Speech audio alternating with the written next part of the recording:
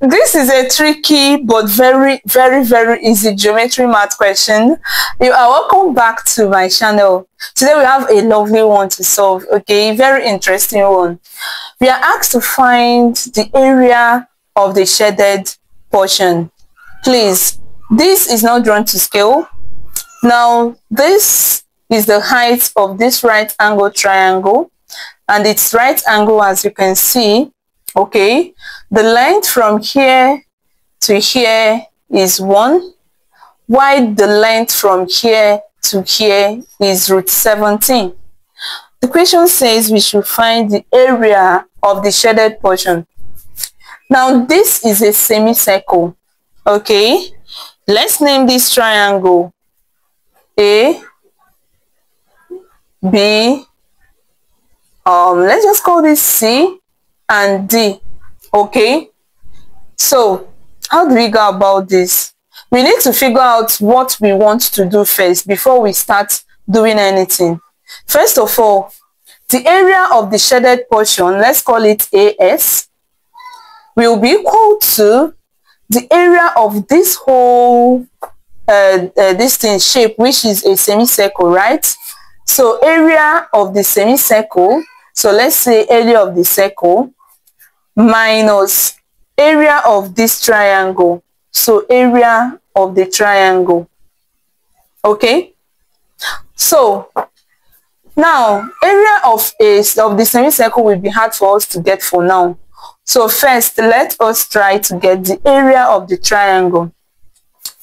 So in triangle ADB, in triangle ADB, using the Pythagorean theorem, according to the Pythagorean theorem, if you have a right angle triangle, the hypotenuse squared, let's call this A, B, and C.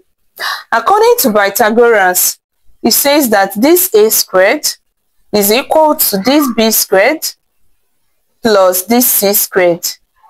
Okay, so it simply means that we can find AB using the Pythagorean theorem. So we can see that the hypotenuse squared, which happens to be square root of 17 squared, will be equal to AB squared, which we don't know yet, plus BD squared.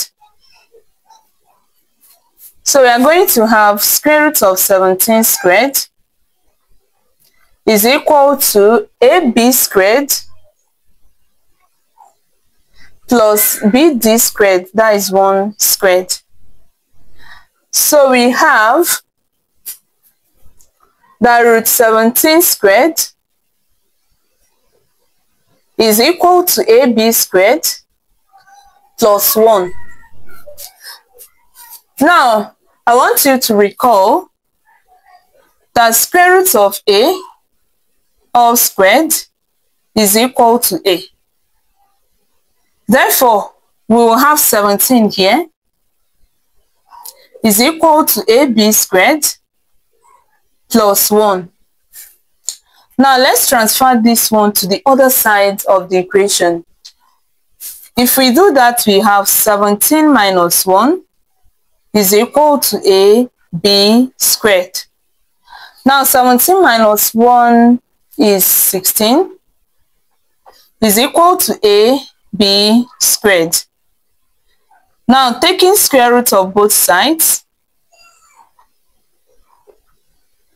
square root of both sides, we will have square root of 16 is equal to square root of AB squared. Now, square root of 16 is plus or minus 4 is equal to, now square will remove the root sign and we have AB. So it means that AB has two values, plus 4 and minus 4. But we cannot take minus 4 because we are talking about length, and length is something you can see. So it cannot be negative. Therefore, our AB is what? 4. So I'm going to replace this with 4. All right. Now, why am I doing this? First of all, Okay, permit me to redraw this diagram here. We have this, sorry, this is hand sketch. This is supposed to be a semicircle, okay? So it's supposed to be curved somehow.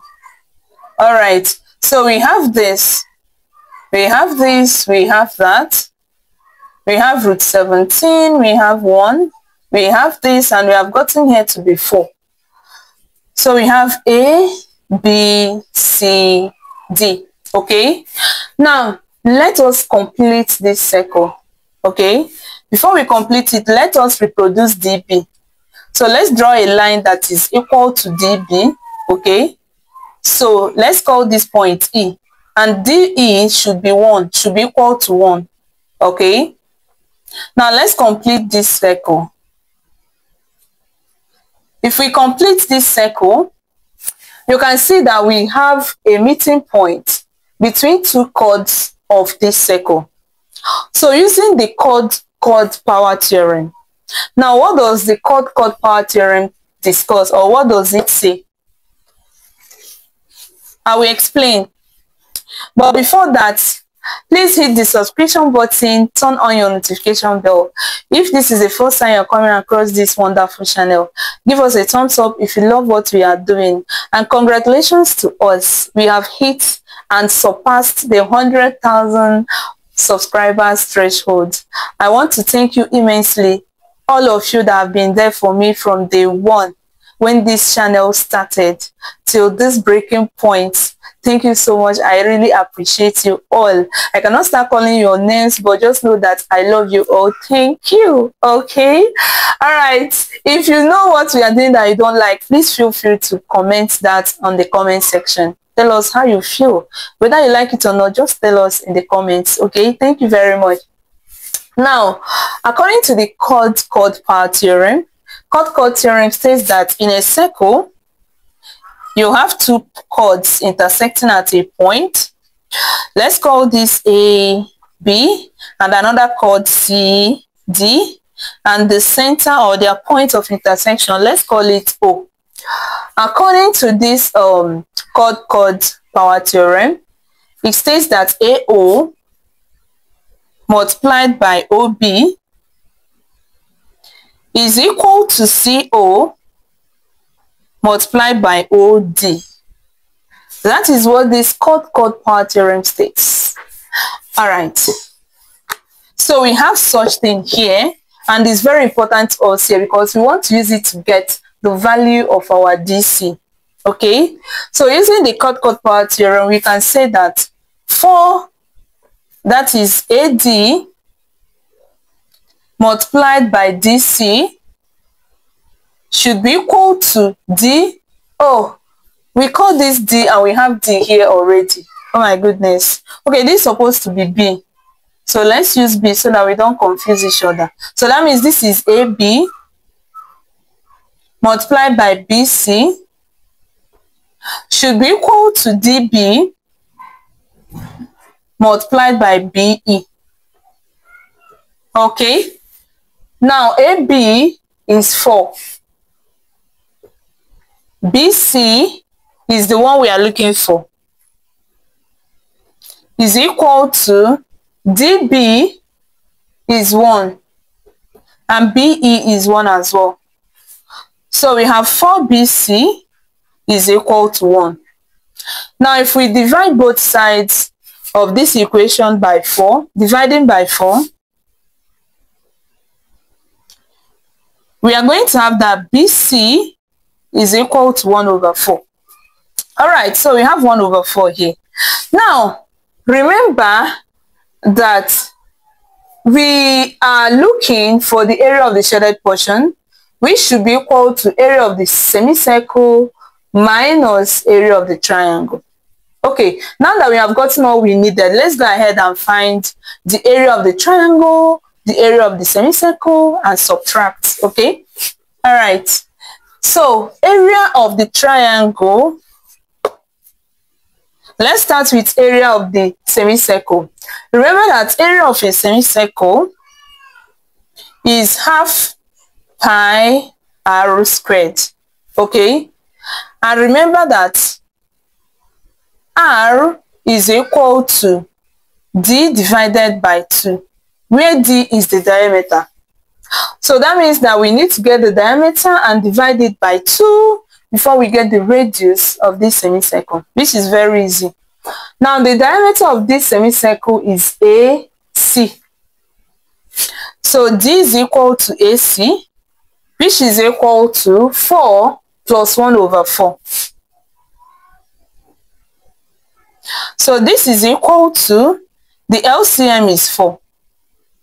When 1 divides 4, you have 4. 4 times 4 is 16. When 4 divides 4, you have 1. 1 times 1 is 1. So our diameter is 17 over 4. Alright? Okay, so we are going to divide this by 2. Alright? Divided by 2.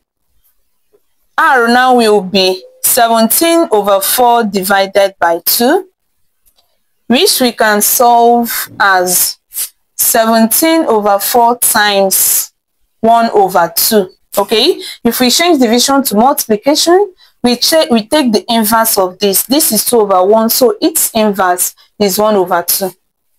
So we are going to have 17 over 4 times 2 is 8. Okay, so we are going to have 17 over 8 as our radius.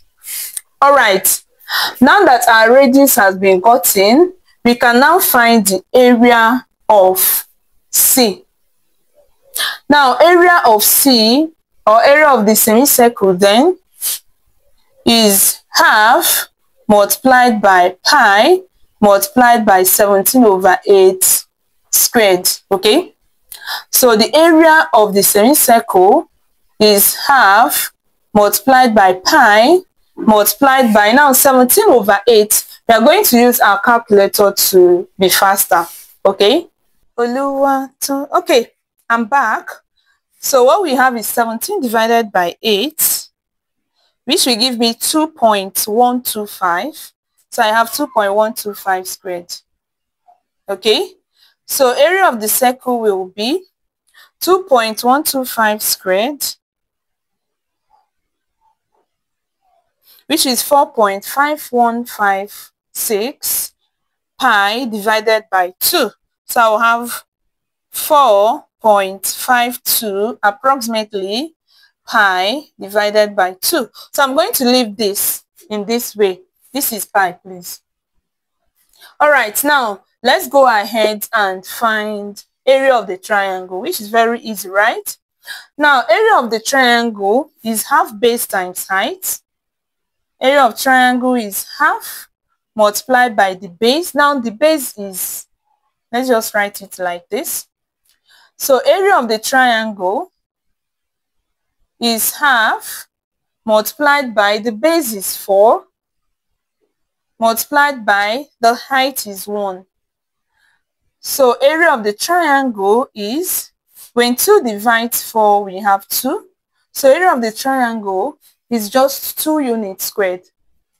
Okay, so having gotten this, then we can find the area of the shaded portion is equal to area of the circle. I think it's time for me to complete this. Okay, so we have 4.52 multiplied by pi, which will give me, this is AC minus a triangle. So area of the shaded portion is, now AC is giving me 14.2 divided by 2 minus, now area of the triangle is 2. So area of the shaded portion will be equal to 14.2 divided by 2 is 7.1. So we have 7.1 minus 2. So area of the shaded portion will be 5.1. Okay, and that is the answer, 5.1 units squared. Thank you so much for watching, and see you in my next video. Bye.